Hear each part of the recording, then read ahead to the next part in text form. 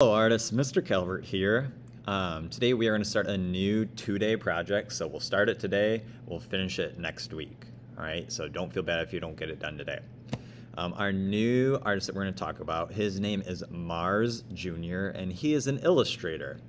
And an illustrator is an artist who oftentimes makes pictures for like magazines or books or for websites. Oftentimes their artwork kind of tells a story. And that is something you can grow up to do. A lot of times when we talk about artists and people wanting to grow up to be an artist, you think that you have to be a drawer or a painter or you have to be a sculptor. There are a lot of other jobs that relate to art that aren't necessarily those things, and an illustrator is a really great example of that. A lot of people who want to go into art when they grow up end up becoming illustrators and making pictures for like books. So when we look at Marz Jr.'s work, he likes to focus on pop culture a lot. So a lot of times when we look at things, he'll focus on things that are popular, things that we see on the TV and movies, hear about on the radio or in magazines. So here we see a ship from Star Wars. Let me zoom out again. Here we see Chewbacca. Okay, so a lot of times he likes to focus on pop culture. Okay, not always though. Just a couple more examples. Some stormtroopers, it looks like. This is a wrestler named Andre the Giant that he based that one on. But I'm really drawn to his architecture artworks. As you know, architecture is a building. Okay, and his art style is really recognizable. When you see one of his artworks, you know that it's his right away. And typically it's because the background is all one color. And then he'll even add some background, or he'll add some buildings in the background so you can see them way back there. Okay, but then you'll notice too that one of the buildings is typically white. So here he made part of this bridge white. And you might be wondering, well, why did he make that bridge white when everything else was red? And that's because he's making something called a focal point. Okay, and a focal point is, when you look at an artwork, it's the first thing that you notice. It's the most important thing. He's trying to draw your attention to that focal point. He doesn't want you to notice these buildings way back here. He wants you to notice the bridge. It's the most important thing.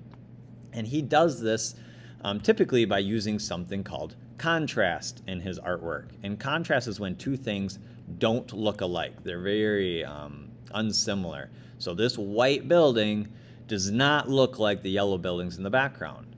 Okay, that white building oftentimes too has more detail to it, so it holds our attention longer. So that's called a focal point. Right? Other times you might hear me called emphasis. An artist is emphasizing a part of their artwork. They're trying to draw your attention to it. So I like that he does these cool architecture drawings. A lot of times they are important places. They're not just like a random place, but a lot of times they are a building of significance. Let's see if we can find a couple more. I kind of like this one. This is actually the building from Ghostbusters, if you've ever seen that movie, but how he's kind of emphasized that versus these buildings in the background. Just a couple more examples of emphasis that aren't his artwork, but just to give you examples. When we look at this picture of these tomatoes, what's the first thing you're going to notice? It's going to be this green tomato right here because it's different than all of the others. Okay, it has contrast. Same thing right here, these chess pieces. This white one in the middle, that's the focal point. And there are lots of different ways that you can create focal points. So you could have contrast of color, so two colors that are very different. You have contrast of size. If you have a bunch of small things and something really big, you're going to notice the big thing first. You can create focal points by where you put something on the artwork, on your artwork.